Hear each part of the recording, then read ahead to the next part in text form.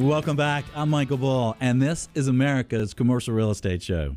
If you'd like to know the absolute latest on any commercial real estate subjects or property sectors, check out our show podcast. Last week, we had a great show on the latest property management issues, trends, and best practices. The week before, we covered the U.S. industrial market. Another show I recommend is the health of the banking industry and commercial real estate auctions. You can download these shows while they are still available on iTunes and on the show website, commercialrealestateshow.com. Well, today we're taking an inside look at the U.S. commercial real estate market and real estate investment trust. My next guest is Mitch Rochelle, U.S. Real Estate Advisory Practice Leader with PricewaterhouseCoopers. PwC is a global professional services network with 169,000 professionals worldwide. PwC is the leading professional services network in the world as measured by revenues. Mitch Rochelle, thanks for joining us today. Thank you, Michael. And Mitch, you guys just published the Emerging Trends publication with ULI and PwC. Incredible forecast and survey. Can you tell our listeners about that and some of the key takeaways? Absolutely, Michael. So Emerging Trends in Real Estate is in its 33rd year, and it's really the longest-standing piece of research in the industry. It's widely regarded as probably being the most predictive for a couple of reasons. One is it comes out first. There's a lot of year-end forecasts that come out, and ours actually comes out first.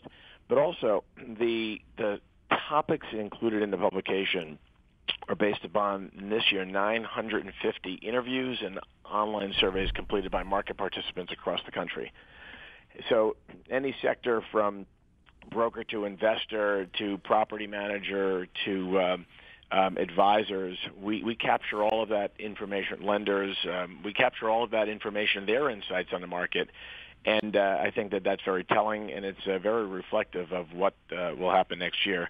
A couple of the big takeaways, clearly the recovery in the real estate markets is slow. We called it this year the long grind. It's sort of apropos of the New York City Marathon recently. It's a marathon and not a sprint, but it's clearly a recovery, and it's going to take some time. Real estate's obviously a cyclical asset class, and we're working our way up. Perhaps the trajectory of the recovery isn't as quick as some would like it to be, but it's a recovery nonetheless. One of the things that jumps off the page when you go through the publication, and I welcome the listeners doing so, we'll have a link to the publication on the website, is that the markets that are getting a lot of attention this year for 2012 are those markets that are sort of steeped in energy, high-tech, biotech, education. So in our top 10 markets, the usual coastal gateway cities are included, but there's two new entrants in the top 10, Austin and San Jose. And I think what that tells me is the participants in the survey are looking to make investments in the next couple of years in those cities that really have a proven track record for generating jobs and generating jobs in the industries that are going to be generating jobs in the future. Yeah, the job market is really key, isn't it? So the real estate recovery is a long grind, as you say. So does that mean we have hit bottom? We're definitely on the way up?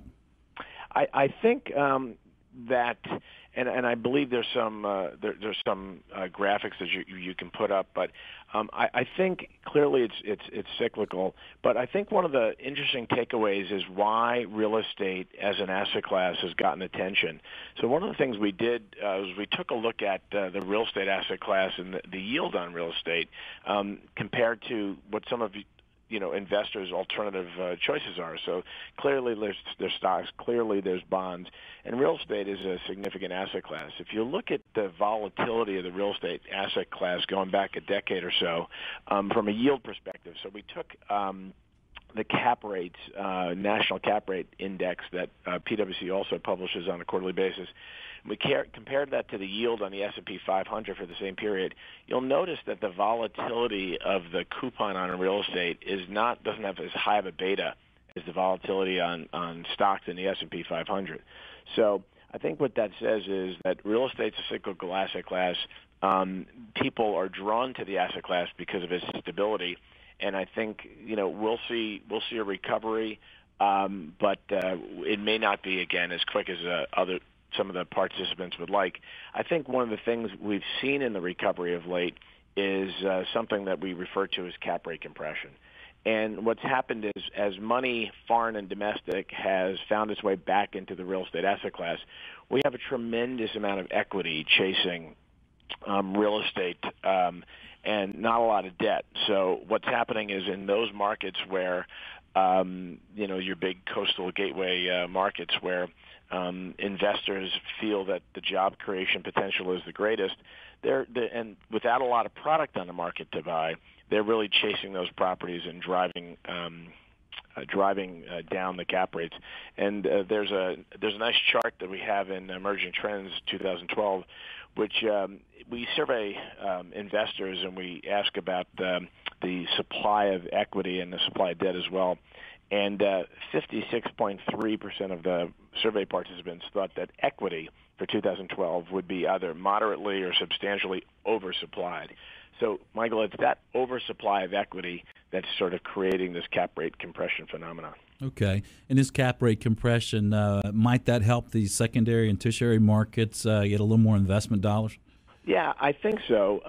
And one of the interesting takeaways is we, in our survey, we ask market participants to rank markets nationwide, and there's 51 of them that we ask them to rank. The ranking methodology we use is a 9 ranking is excellent and a 1 ranking is abysmal. All but one of the markets that we surveyed for this cycle for 2012 saw an increase in the rating for that market. So, and obviously the big coastal cities are a piece of the 51 markets we survey, but obviously not all of them. So I think that the investor sentiment is improving. ET's Emerging Trends is a lot of things, but I think it's an incredible barometer of investor sentiment. And the fact that the sentiment has improved for Middle America and some other markets that would be secondary or even tertiary to some of the big, highly populated cities, that tells me that investors are bullish in general on the asset class and don't want to be part of the herd mentality of chasing Washington, D.C. and New York and San Francisco and Los Angeles, and there are plenty of great opportunities. And another interesting thing is, if you look at the top markets in the country in our top 20 ranking, 9 of those markets, and many of which are sort of new to the survey in terms of being in the top 20, 9 of those are energy-oriented, technology-oriented cities. So again, we have in our top 20, Austin, San Francisco, Boston. Those are some of the usual names. San Jose at 7, Denver at 11, and Raleigh-Durham at 13. Raleigh-Durham's moved up considerably in the rankings. That tells me that somebody would think of that as a secondary city, but more importantly, it's the fact that it's an energy, high technology education hub, very much like Austin. It's perhaps the East Coast version of Austin, Texas. That's great. We're going to put some of these charts on the website. So if you're listening to the show on the internet, you can check out these charts and hit these links now. If you're driving down the road, don't do it on your phone, right? Okay. We're going to have to take a short break. When we get back, Mitch is going to tell us where to put your money in 2012, the best bets, as the report calls them. I'm Michael Bull, and this is the Commercial Real Estate Show. We'll be right back.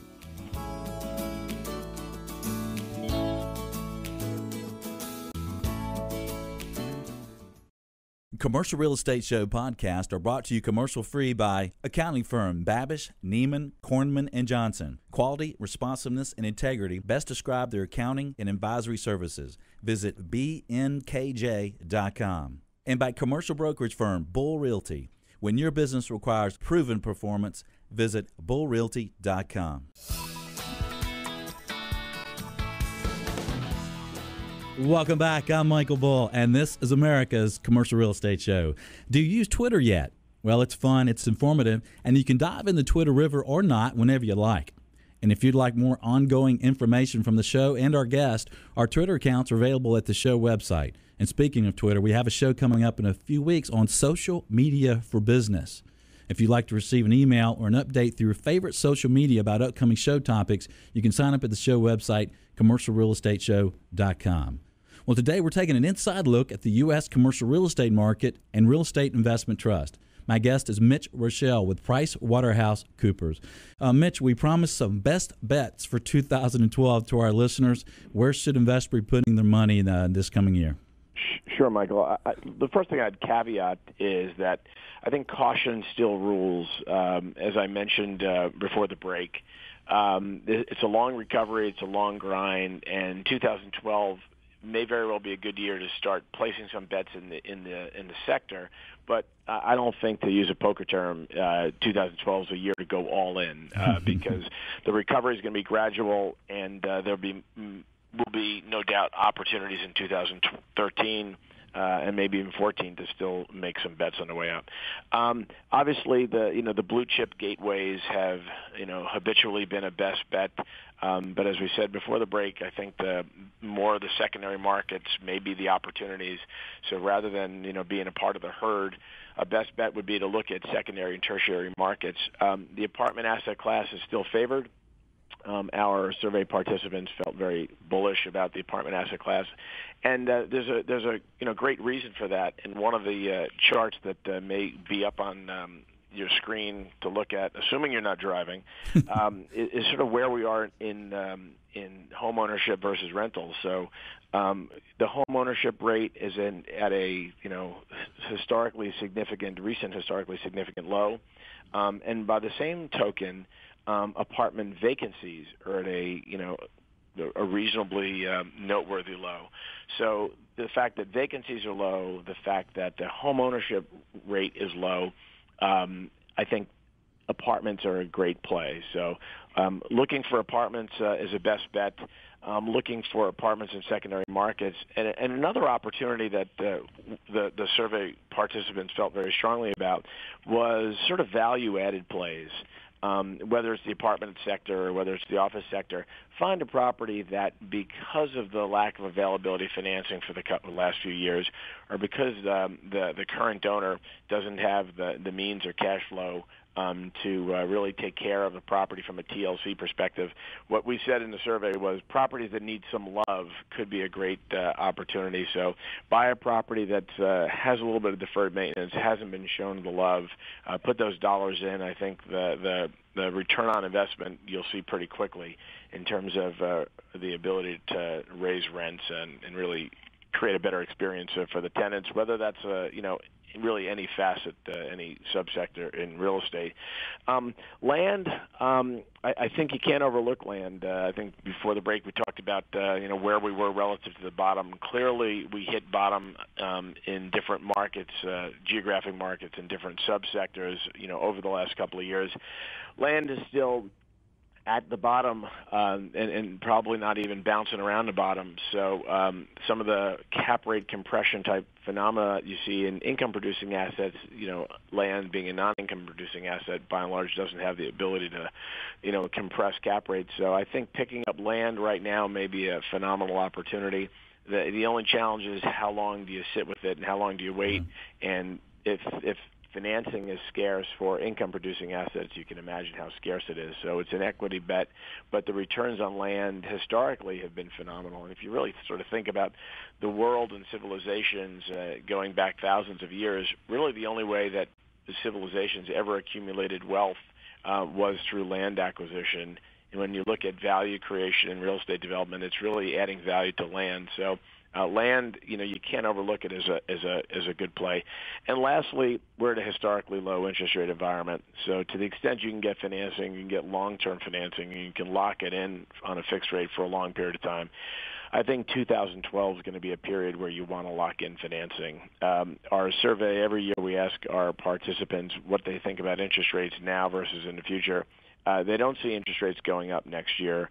They do see interest rates going up over the next 5 years. So 2012 could be an outstanding opportunity if you can get it to lock in long-term financing at a historically significantly low coupon. Right. Well, conquering our neighbors and taking land. I tried that with my neighbor and knocked him in the head, tried to take some of his yard, and it didn't go over too well. So put up a fence. Good fences make good neighbors. Just move the fence over and make my yard bigger. I'll try that. Yeah, I think land is an incredible opportunity right now. I see some prices out there that Just blow your mind how low they are. Well, we're going to put the report on our website so you can catch that and all these charts. Mitch Rochelle, thanks so much for sharing your insight with us today. We sure appreciate your time. Thank you, Michael. Thank you. And for more information from PricewaterhouseCoopers, links to the survey, Twitter account, website, and contact information, visit commercialrealestateshow.com. And by the way, if you're playing a drinking game based on show website mentions, you're going to need a designated driver. All right, we have to take a short break, and we'll have more intel headed your way. I'm Michael Bull, and you're listening to the Commercial Real Estate Show. We'll be right back.